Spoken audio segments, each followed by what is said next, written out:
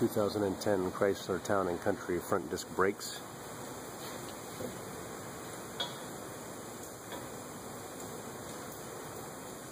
Remove the front lug nuts, 19mm. Left to loosen, right to tighten.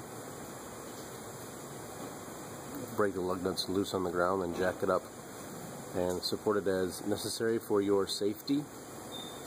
13mm socket for the bolts for the calipers. 15mm wrench if you need to hold the caliper slide in place.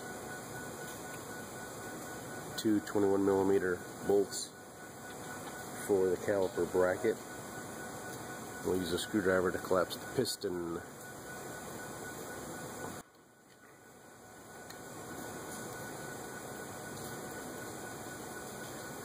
We've taken a little brake fluid out of the master cylinder, so when we collapse the brake piston here, brake caliper piston, it won't overflow.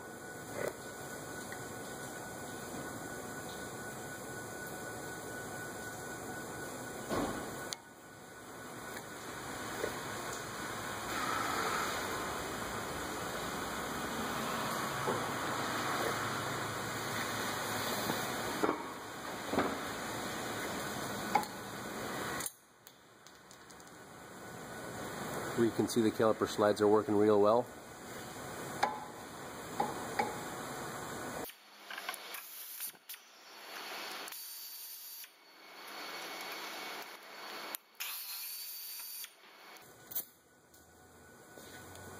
Probably do need a 1/2" breaker bar for the caliper bolts.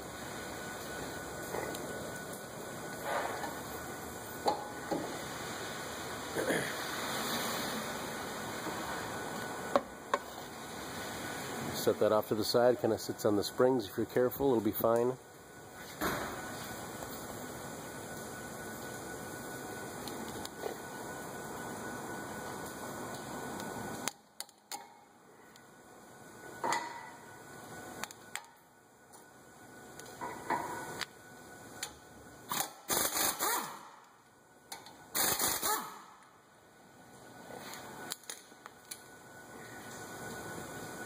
We clean this area, we'll replace it with new pieces, lubricate these. They feel pretty good though.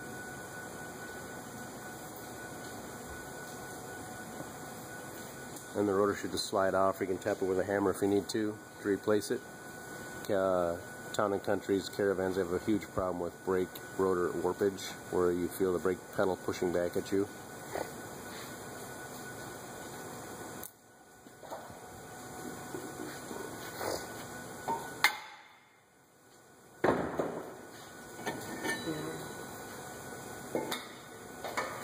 So we're going to replace it.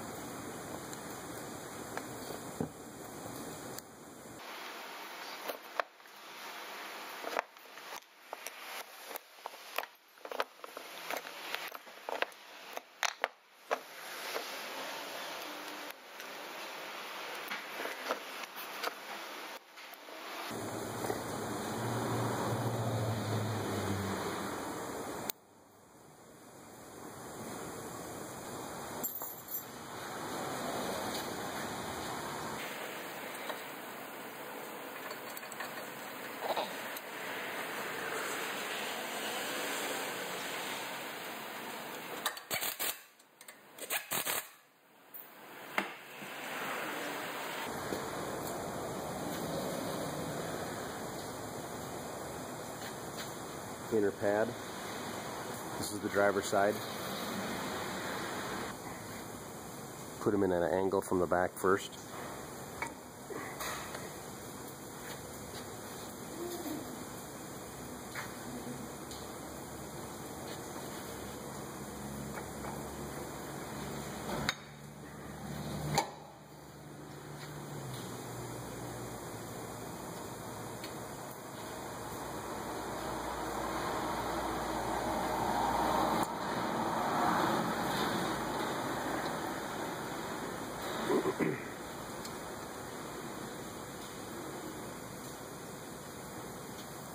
starting all bolts by hand.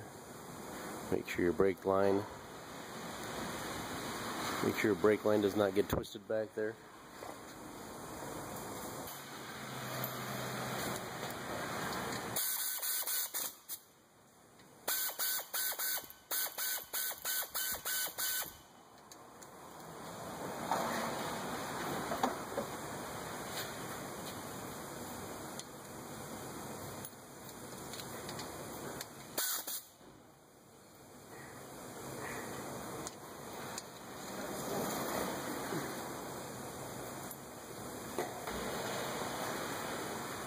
That's the front brake pad replacement on your 2010 Chrysler Town and Country.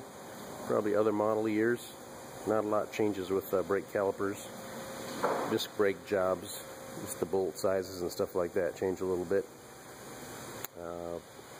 When you're done with your front brakes, go in the car and pump the pedal a few times, because there's quite a gap here, so we want to take that up before we drive it. And then top off your brake fluid as necessary between the minimum and maximum. There is kind of a front and a back to these clips, so be aware of how you're installing them. You don't want this longer, higher, taller lip in the front. Just to be aware of that if you're replacing them. So here's your brake fluid. .3. Just turn it and take it off. Got a maximum and a minimum level, so this is where you can use a clean rag or a turkey baster, some kind of suction device, take some fluid out before you collapse the pistons. Pump the brakes a few times and make sure everything is set, and then top off your fluid as needed with .3 brake fluid.